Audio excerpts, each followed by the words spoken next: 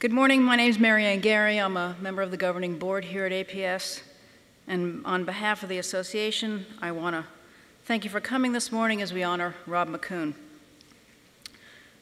Rob MacCoun is the James and Patricia Kowal Professor of Law and a Senior Fellow at the Freeman Spogli Institute for International Studies at Stanford University. MacCoun has shown time and time again his remarkable skill, his flair really, for doing outstanding scientific work in the field of individual judgment and small group processes. His extraordinary work has never shied away from politically sensitive topics: illegal drug use, gays in the military, and tort law, to name just a few. He's also shown us many ways that biases can color how lay people interpret evidence and how we as scientists can interpret evidence too. In 2001, MacCoun published a book with the economist Peter Reuter called Drug War Heresies: Learning from Other Vices, Times, and Places. I can tell you as of this morning, it's available for a very nice price on Amazon, hardback, paperback, and Kindle. When it first appeared, the nation called it an enormously important, indispensable book. To this day, when politicians debate if and how to legalize drugs, no matter where they are in the political spectrum, this book is among the first they turn to. MacCoun's work also helped drive the Pentagon's recommendation to repeal the Don't Ask, Don't Tell policy, which discriminated against gay men and lesbians in the US military. For that work, he analyzed cohesiveness in military units and the distinction between how well people get along, what we call social cohesion, and how committed people are to the same mission, or what we call task cohesion. He drew on data from the UK and Canada and Israel, showing that allowing gays and lesbians to serve in the armed forces had no ill effects on military culture.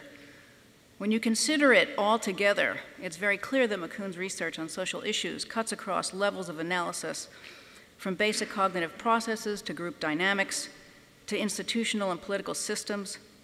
And we are fortunate in this association and in the scientific community to have him as a prodigious contributor to the scientific literature, and as a thoughtful, effective ambassador to policymakers who want their decisions to be informed by the best possible science. On behalf of APS, I am pleased to present the 2019 James McKeen Cattell Fellow, Rob MacCoun.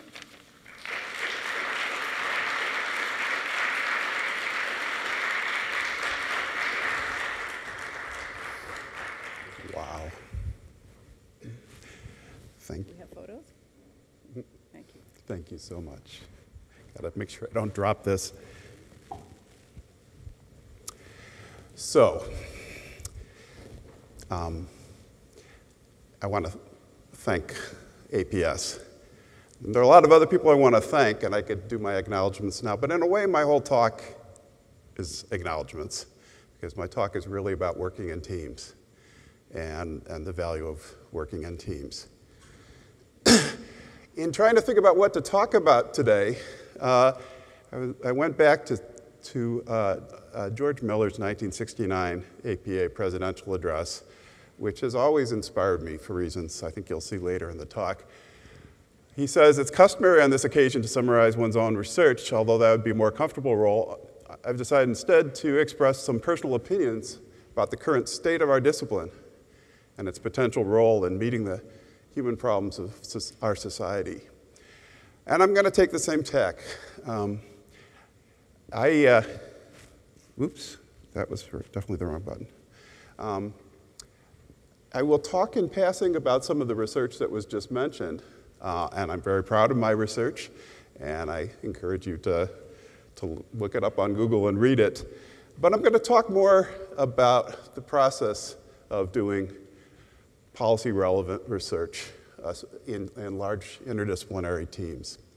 The topics that I've chosen to work on in my career are not always public policy topics. I've done my share of 2x2 factorial experiments. I've done quite a few of them, actually. But I've always been drawn to public policy issues. And in fact, the kind of issues I'm particularly drawn to, glutton for punishment maybe, are what you might call hot button issues. Topics that are heavily politicized with strong passions, where there's a role for empirical research in at least trying to sort out the empirical questions that are not the entirety of the debate, but an important part of the debate. In order to do this effectively, it's really been important for me to try as hard as possible to cultivate a reputation as an honest broker, so I can get people on all sides of the debate to take my work seriously. And I'll talk about that honest broker role today. And really, to understand these big public policy issues, psychology is vital, but it's not sufficient on its own.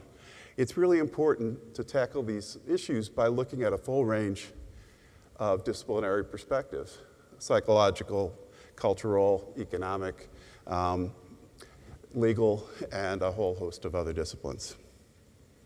So just a roadmap of what I'm going to talk about today. I'm going to start by talking a little bit about my collaborative history, because I think it's not unique in APS, but it's definitely unusual. As you'll see, I've done a lot of interdisciplinary collaboration with a lot of different disciplines. I'll talk a little bit about the case for interdisciplinarity, and also what I see as some prejudice against interdisciplinarity. And then I'm going to make some disciplinary comparisons, just idiosyncratic, unique perceptions of my own that you may or may not share if you've worked with some of these other disciplines. And I'll talk about the lessons I draw from these collaborations, certainly for my own work, and maybe for other psychologists. And then I want to come back to an idea that is really part of that George Miller talk, the idea of giving psychology away. So I've had a quirky career path. I've loved it, but it's not a typical psychological path. So I started out fairly typically by doing graduate work in experimental social psychology. Bill Crano is in the audience here, was one of my professors. Norb Kerr was my advisor. Norb Kerr, you may be familiar with, he introduced the term harking for hypothesizing after the results are known, which has turned out to be an important part of the replicability crisis, something I will also come back to. I then went to do a postdoc in psychology and law at Northwestern with Reed Hasty and Tom Tyler. And then my first job, for 7 years, I was a behavioral scientist at the RAND Corporation. And in fact, I've really had a lifelong relationship with RAND. I continue to collaborate with people at RAND and consult on projects. In 1993, I moved to UC Berkeley, where I became a professor at the Goldman School of Public Policy. And then after a few years, colleagues in the law school asked me if I wanted a joint appointment and to teach their students. And I said yes. And it's important to note that although I'm now a chair in law at Stanford Law School, I've never actually taken a class in law. So I'm kind of a professional imposter. I tell my students that first day every class, just so there's no buyer's remorse. So this is, through the wonders of the R programming language, you can make co-author networks. You feed it your CV, and with a little extra work, you can produce this diagram that shows all your co-authors. And the names are too small for you to read, unfortunately, because I've had a lot of co-authors, because I work in teams. But a lot of the people that are in that collaborator network are, in fact, psychologists.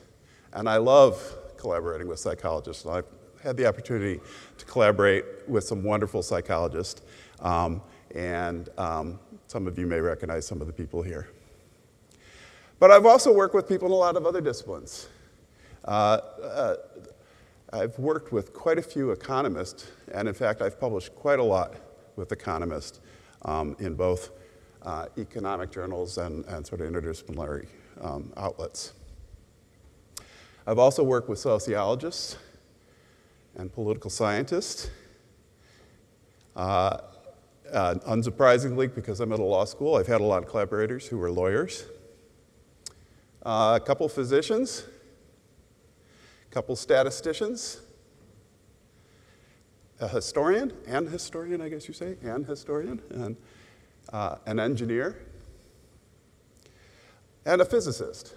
And The physicist will appear later in the talk. This is Saul Perlmutter, who received the Nobel Prize in physics for his work on supernova observations.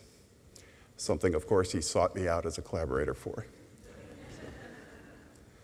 I've also done a lot of collaborative teaching. Taught courses with philosophers, a classicist, lawyers, Saul the physicist, and for a few years at Berkeley, I taught a course with Henry Brady, who's a political scientist, another course with Bob Cooter, who's an economist. And I've really enjoyed these collaborative relationships, and they've really been vital to my career. Now, a few caveats about what follows. First, I should say, the people who are willing to collaborate with me are about as unrepresentative of their disciplines as I am of mine, right? So I'm not collaborating with card-carrying mainstream economists and political scientists and the like. They are also people who have a taste for interdisciplinarity. Another caveat is I'm going to make some generalizations about psychology. And like all generalizations, there are exceptions. And I have no doubt you'll be able to think of exceptions to anything I say about psychology. The good news for me is there's no Q&A period, so you don't get to argue with me about it. So. Okay, the case for interdisciplinarity. Now, you may not agree that there's a prejudice against interdisciplinarity. That might not be your perception. Maybe I'm hypersensitive about this. But I've always felt that doing applied work, doing policy-relevant work, and collaborating with the other is frowned on by some people in our discipline. And my collaborators say they encounter similar attitudes in some of the other disciplines. Actually, not all the other disciplines, but in some of these other disciplines. And I think there are some reasons in psychology to be a little wary of interdisciplinarity. We privilege lab studies over field studies. Lots of people here do field studies, but by and large, our favorite tool in our toolbox is the factorial experiment with random assignment to condition. And that means a lot of us mostly work with experimental data rather than observational data. We also mostly work with our own data rather than data collected by someone else. And if you want to do policy-relevant research, a lot of times you've got to be willing to use other people's data with all the problems that entails. I think there's also a reason why people privilege basic research, because it's a way of protecting the autonomy of the academy from outsiders who want to tell universities what they should be doing. And I respect that, and I share that view to some extent. But I just want to call it out because I think it comes with some costs. I also think some people worry about that policy research is going to be sort of ad hoc, transitory, and heavily politicized. You know, maybe the research I've done on the question of gays and lesbians in the US military was valuable in its time, but it won't have a lasting effect because the issue we've moved on. That issue is passed. That's okay. That may be true. I'm okay with that. But it's a matter of taste. So what are the advantages of interdisciplinarity? I think you've all thought about this before, so there's no startling revelations here. But it helps bridge levels of analysis. Particularly for policy analysis, it's really crucial to consider things other than units that are individual people. We need to think about groups and neighborhoods and markets and institutions, and also things that aren't people, like laws and contracts and written artifacts that help shape policy problems. Interdisciplinarity helps reduce groupthink, I think.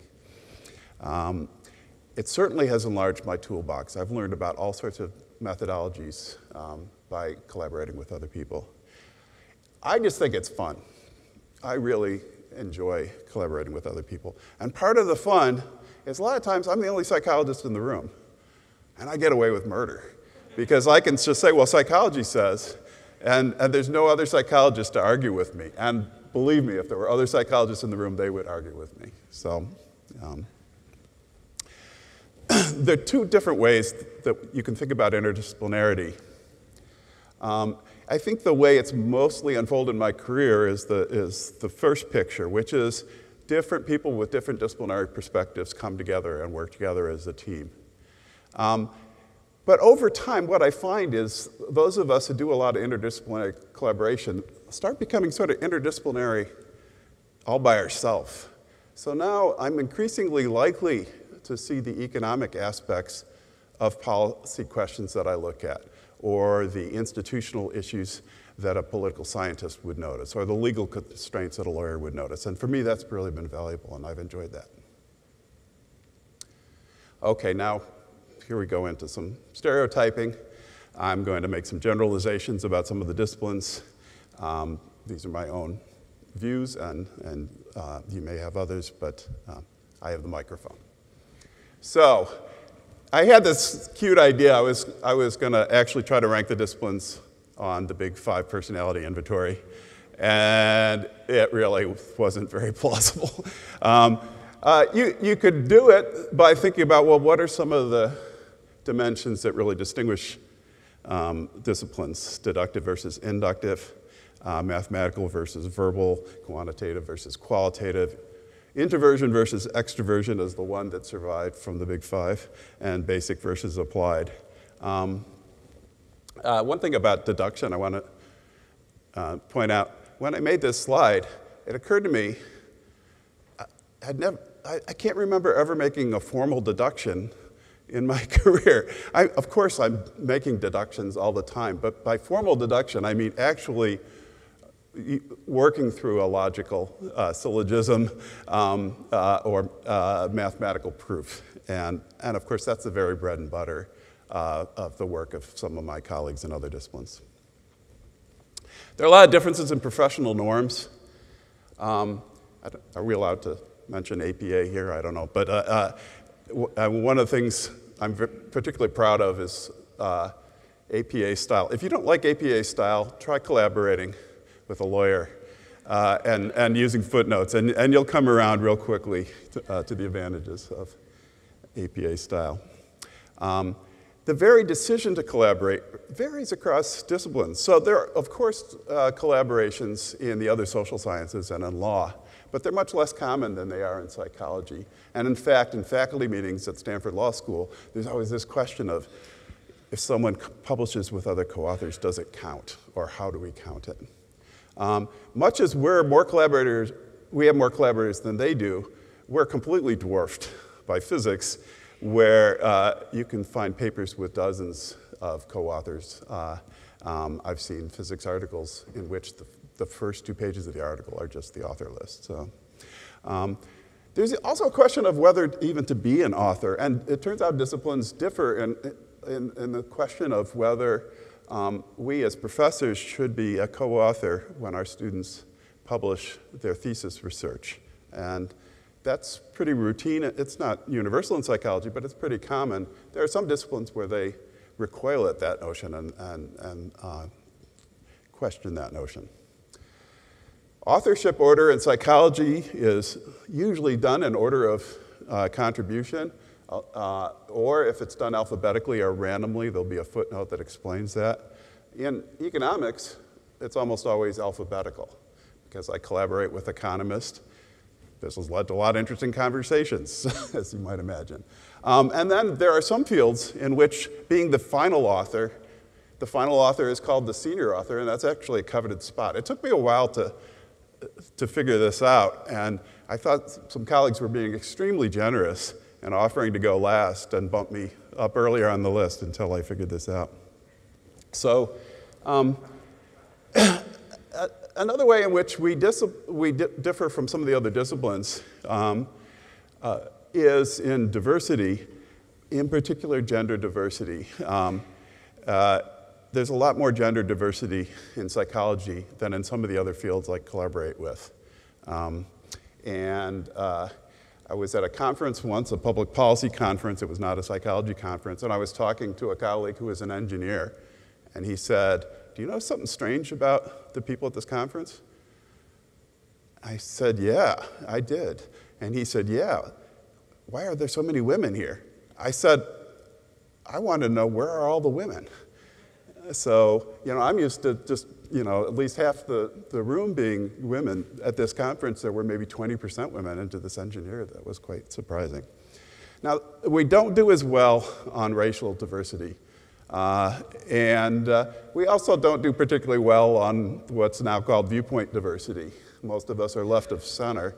And working in the public policy area, I've come to find that the lack of viewpoint diversity comes with a cost, a reputational cost. Psychologists are seen as liberal, and that often conveys to people the idea that that's how we interpret our findings. And I've actually done some research on this with Susanna Palitz, looking random digitile study of ordinary citizens, looking at the inferences that citizens draw about the politics of researchers just based on the topics they study and other characteristics of the researcher. And what we find is people are quite ready to dismiss findings just on the basis that the researcher is probably a liberal who was trying to find a particular finding. Now, of course, I have to talk about the replication crisis when we talk about different disciplines. And this is a sensitive subject, a sore spot for a lot of psychologists. A lot of people feel the replicability crisis has been a black eye for psychology. And I have to say, I don't feel that way. I don't feel that way at all. I would say this crisis is one of the things I'm most proud of psychology. And I feel that way because, in fact, I've been worrying about these issues for a long time. So in 1998, I had an essay in Annual Review of Psychology on bias in the interpretation and use of research results, where I raised a lot of concerns about publication biases and ways in which we could skew our findings. So I've been concerned about this for a long time. And what I see happening right now is really exciting. I see in a single generation, we are really tooling up to be a much more rigorous science. And moreover, this is being taken up by other disciplines because they begin to realize they have similar problems. And we're leading the way in taking steps to have more replicable research. My small part in this recent conversation has been some papers I've published with the physicist Saul Perlmutter, talking about methods they use to avoid bias that might be adapted for the social sciences. When I told Saul about our replicability crisis, he said, "Do you perturb your data?" I said, "I beg your pardon?" And it sounded kind of kinky to me, I don't know. He said, "Well, before we analyze our data, we add random deviates and sometimes bias offsets so that we don't actually know whether we're supporting our hypothesis or not while we do the data analysis. And then we lift the blind when it's all over. And in his lab, it may be weeks or even months before they lift the blind. And then they take a vote. And when they decide to lift the blind, they find out what the study actually showed. And they've got a refrigerator in the lab with bottles of champagne. And if they get the result they were hoping for, they break out the champagne. And if they don't get the result, they break out the champagne. Now, causal identification issues, I think, also differ across disciplines. And really, causal identification is usually a big source of pride for psychologists, and deservedly so, because we conduct more experiments. A larger share of our published studies are experiments than the other social sciences. And this is something to be proud about. I have come to realize it does come with some steep cost. One, which we all know and give lip service to, but when you work in public policy, you really have to take seriously, is the neglect of external validity. Context really matters. And the kind of contextual variables that are just swept up in our error terms in psychology are the very bread and butter of some of these other disciplines. And they will argue strenuously that we need to be looking at context.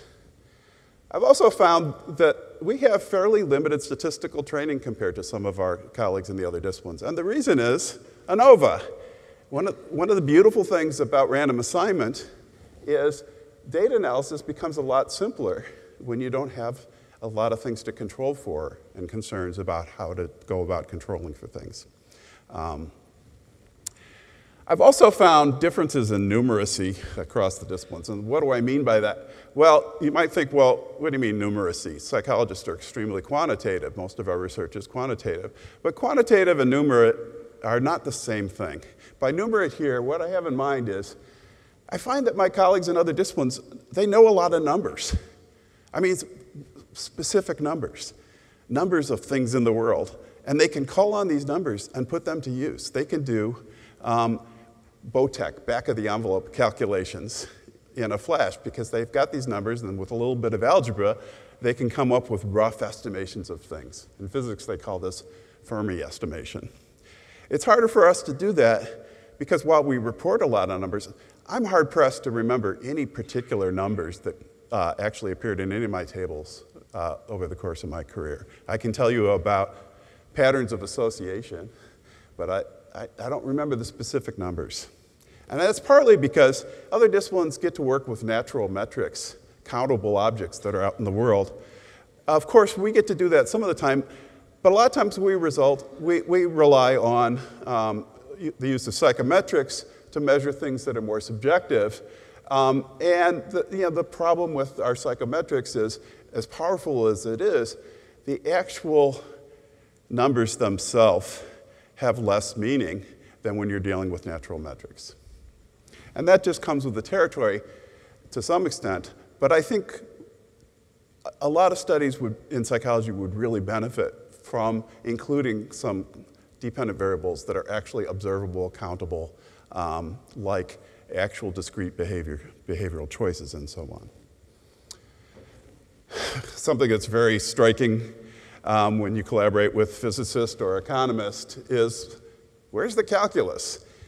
Calculus is really important in some other fields. We don't do much of that. I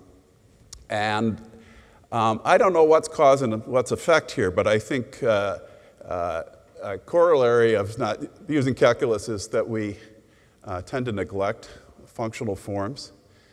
So we rarely use dichotomous dependent variables. Most psychologists are taught to make sure they have continuous, at least ordinal, maybe interval, maybe even ratio level dependent variables. But then a lot of times we just dichotomize our independent variables, which means we only get to look at two levels. And we rarely track things over time. Now I say this knowing that a lot of you track things over time all the time. So again, it's a generalization, but it's certainly in my area of social psychology, it's true. And a problem with this is a lot of things in life are not straight lines. A lot of things have bends in the functional form, and those bends can be really important. And calculus is really good for trying to figure out what's the local rate of change and the idea of what's changed, not the average change, but change at the margin. And this is important for effect sizes because a relationship between two variables can be quite small at some levels of the independent variable and quite profound at other levels of the independent variable where you have inflection points. Of course, there are exceptions. I've got here some of the classics, Kahneman, Tversky's prospect theory, Yerkes Dodson law. But these are exceptions. I don't see these kinds of parametric plots routinely in articles in psychology. You also don't hear psychologists talk a lot about equilibria. We rarely make equilibrium predictions or actually use the word equilibrium. We rarely watch things for a long time to see whether our results change over time. And this is a problem because, in fact, some of our effects will actually get smaller in equilibrium.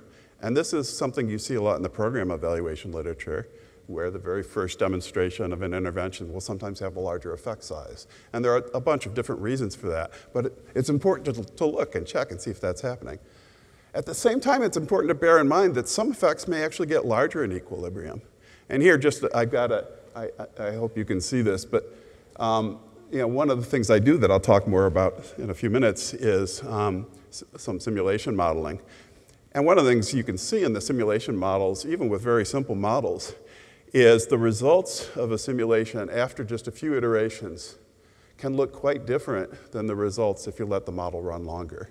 And here you see patterns of conformity after one iteration versus after 49 iterations. And if you just stopped after one iteration and published your results, you would really miss the power of conformity in this simulation. Okay, so what kind of lessons do I take from this? What kind of lessons might you want to take from this? So, a lot of psychologists want to contribute to policy, and a lot of people in this room do contribute to public policy. In my own view, there's some things that we're just inherently bad at in contributing to public policy. The number one thing that we're bad at turns out to be the number one thing policymakers want from me. They want forecasts of actual individuals' behavior or unique events. What is going to happen to this person? And my colleagues who work on national security issues are sometimes asked, what is Putin going to do when we do this? And they bring in a psychologist because, well, that must be a psychological question. Let's ask a psychologist. And some psychologists are willing to bluff and offer an opinion, but that's really not our strong suit. There are other things we're really good at. I think the single most important contribution I've made to public policy debates is actually a negative contribution, which is to try to tear down assumptions that people have in these politicized debates, to try to challenge some of the naive assumptions people make about human behavior and try to explain to them why those assumptions might not be true.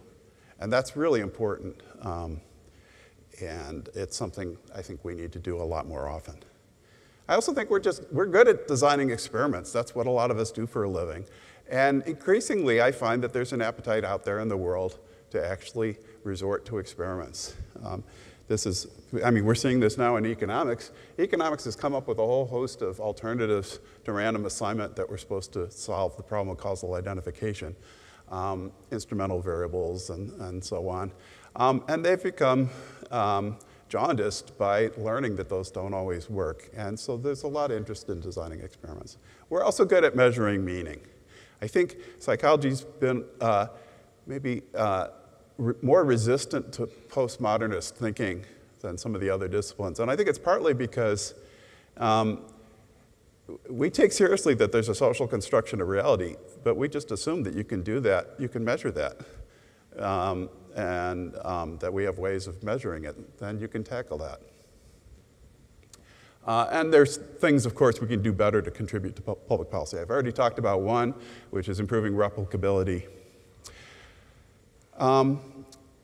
But although right now I'm talking about public policy, now I really want to talk about theory, because I've really come to learn that theory is really crucial to making an impact on public policy. Really, all policy decisions are based on theories. They may not be the theories of a social scientist, but they're somebody's theory. And that's part of where the challenging assumptions comes in. But we can offer better theories. I know a lot of you are probably thinking of the famous quote from Kurt Lewin, "There's nothing so practical as a good theory." I've come to really appreciate just how true this is. A lot of times people talk about generalization as if when we're generalizing to a public policy area, we're generalizing from the data to the policy environment. I don't think that's right. I think we generalize from the theory. We use the data to assess whether it's a good theory, but in the end, inevitably, the decision that those findings even apply to a particular policy issue really comes from theory. So theory is really important. So how are we doing in terms of theory? This has been a source of real frustration for me in trying to contribute to public policy problems. So Walter Mischel, when he became president of APS, has this wonderful quote about what he calls the toothbrush problem. Psychologists treat other people's theories like toothbrushes. No self-respecting person wants to use anyone else's. And this just rings true to me. I see this all the time. I see this with the proliferation of new jargon. There's nothing wrong with jargon. Every discipline has jargon. But sometimes people introduce new names for variables that sound suspiciously like other variables we already know about. Now, maybe they really are different variables. And we actually have, thanks to Campbell and Fisk, we have some ways of trying to figure out whether, in fact, they're measuring the same thing or not. Maybe they are, maybe they aren't. But it makes it very hard for results to accumulate across research studies, across researchers, and across sub-areas of psychology.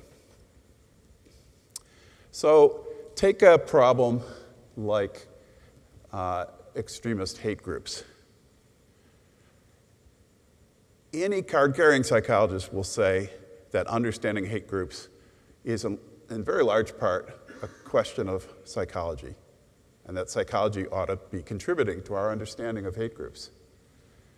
But if you take 5 different psychologists, each one of them will identify a different theory or variable or perspective on the problem.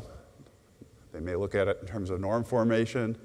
A stereotyping researcher might look at it in terms of the outgroup homogeneity effect. Personality researcher will look at the dark triad of personality traits. Dissonance reduction, mortality salience, the list goes on, and you could all spawn your own lengthy list of these. Each one of these researchers will feel like they're contributing to public policy and adding insight, and in a way they are. But when you do serious policy analysis, not just writing about a public policy problem in the last paragraph of your article, but actually trying to influence policymakers and help them think about a problem, you've got to figure out how all these different psychological phenomena add up. What's the net prediction of all these effects? And this is something I've struggled with throughout my career. I have no trouble identifying lots and lots of important insights psychology might have to offer, but trying to figure out what does it all mean, especially when the effects don't all cut in the same direction. A lot of times the effects cut in different directions. So this certainly came up in my work on gays and lesbians in the US military. You know, we have a lot of research on prejudice, discrimination. In social psychology, we have social identity theory. Some of the work in the social identity tradition would suggest that it's just going to be impossible for these groups to work together if there's really powerful antipathy among the heterosexuals toward the homosexuals. And that certainly is an issue. But of course, there are really a host of different variables that are going to influence how a straight soldier decides to behave after learning that a member of their platoon has a different sexual orientation. And a lot of those factors are actually going to cut in the opposite direction and are going to seriously constrain their ability to express their antipathy. And in fact, some of these variables will actually reduce the antipathy over time. So trying to figure out these net predictions is a real challenge. Same thing has come up in my work on the effect of drug laws on drug use. I can identify lots of different mechanisms by which laws might affect behavior, but it's very hard to figure out the net contributions. Now, some of you may be thinking, well, this really looks like a path diagram. Why don't you actually collect the data, build the path diagram, and look at the coefficients? And of course, we can do that in a lot of situations, and that will describe the particular data we have in hand. But I'm often called on to weigh in on things that we haven't done yet. We don't get to see the coefficients until it's too late, until we've already changed the policy, when a state legalizes marijuana or when the military changes their policy toward gays and lesbians. Now, for me, personally, I've really come to see the importance of trying to build more core theory in psychology. And I believe that core theory needs to be more formal. By formal, I mean mathematical. And a lot of people are probably groaning as I say this. It's not what they signed up for. And really, I never would have imagined I would be making such arguments when I started my career. I barely got through algebra, much less calculus. But I've come to appreciate, by collaborating with other people, the real power of having core theory. I don't think everything in psychology needs to be formalized, and I don't think everything needs to be a core theory. But I think a lot of people think, oh, we can't do mathematics in psychology and a lot of areas of psychology because that's unrealistic because of the enormous complexity of humanity. Now, not everybody's persuaded by this. And there's a very spirited article in Sociological Theory debunking this idea and saying, no, actually, our theories should be less nuanced than the behavior we're describing. And I have some sympathy for this. But mostly, I think we need to do more modeling than we're currently doing. More people need to become modelers, collaborate with modelers, build lots of models. I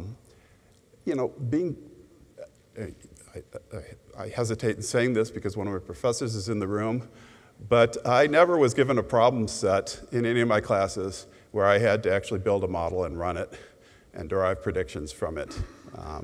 I learned computer coding, but that was just to analyze data, not to model phenomena. I think people need to play with models, even if they're not publishing them, just to better understand the phenomena they're dealing with. I think people need to play with other people's models. When you learn about someone else's model, actually write up some code, run some simulations, and see how does that model actually behave. And I believe that understanding the behavior of models is actually a powerful way of helping us learn what kind of things to look for when we observe people. Ideally, these models can be merged into core theory. But a lot of people say that's just not realistic, either because the phenomena are too distinct from each other, or because we don't have consensus yet about which is the right model. And for a lot of people, that's decisive. Until we know what the right model is, we're stuck. And I've come to learn that's not really true at all. In fact, one of the things you can do with modeling is run a bunch of different models that don't agree with each other and look for the ensemble results and try to see, is there consensus among the models? And a lot of times, very different models will agree on their predictions over a wide range of the support of the dependent variable and over a wide range of parameter space. There will be differences, but the differences are often regions of parameter space that aren't actually very relevant for the policy question. And so even if we don't know what's the right theory, a lot of times we're pretty close to being able to make some general predictions because different theories lead to the same prediction. Okay, so I want to end by coming back to George Miller's presidential speech. Psychology is a means of promoting human welfare.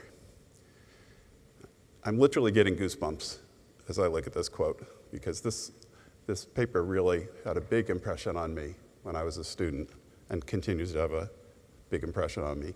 Our obligations as citizens are considerably broader than our obligations as scientists. If we have something of practical value to contribute, we should make every effort to ensure it is implemented. Now here's the famous part. I can imagine nothing we could do that would be more relevant to human welfare and nothing that could pose a greater challenge to the next generation of psychologists than to discover how best to give psychology away. So I see that's what I've been doing a lot in my career, is trying to give psychology away to people who don't know a lot about psychology. And increasingly, I'm seeing my colleagues in departments that have had a tradition of doing mostly basic research, turning their attention to the outside world. So something I'm very excited about at Stanford, my colleagues at Stanford, Jennifer Eberhardt and Hazel Marcus, have created what they call SPARK, Social Psychological Answers to Real Questions. So students getting a PhD in social psychology at Stanford have an opportunity to get involved in public policy questions in an important way. Give psychology away. But I do want to talk about another interpretation of the phrase give psychology away, one that I don't think Miller had in mind. It's an article entitled Economic Imperialism. Edward Lazier says, economics is not only a social science, it is a genuine science. I'm not going to read the whole quote to you, but I'm going to go down to the last line. These ingredients have allowed economics to invade intellectual territory that was previously deemed to be outside the discipline's realm. I don't know about you, but I find that a little creepy, right? But I will say, having worked with a lot of economists think that way.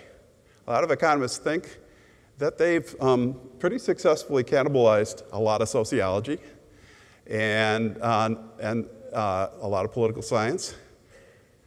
And now they're hard at work on psychology. So in 2002, I was on a panel at APS.